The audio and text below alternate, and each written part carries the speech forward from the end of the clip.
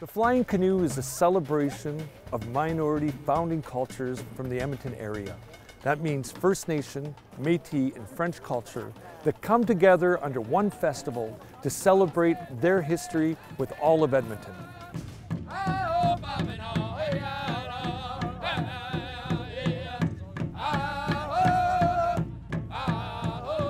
The Flying Canoe is very important. It brings us close to our heart and our spirit, and our ancestors seems to come alive with the music and the legends and the myth and the storytelling, but also getting to know each other on a very personal base as we join in different activities that is happening here. It's very magical.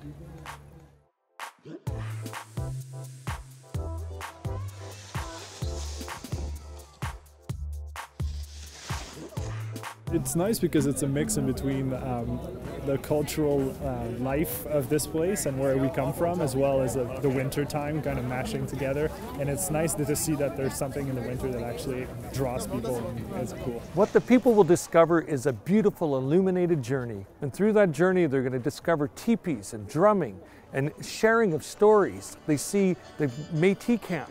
There they will learn dance and reels, Métis jigs and reels. La veille du jour de l'an.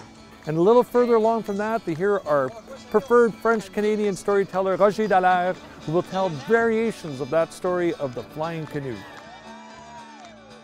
It's unlike anything I've ever experienced because it's so magical. Everybody is kind of united by this magical spell in the ravine at night where everything is lit up and absolutely beautiful. It's so, so special.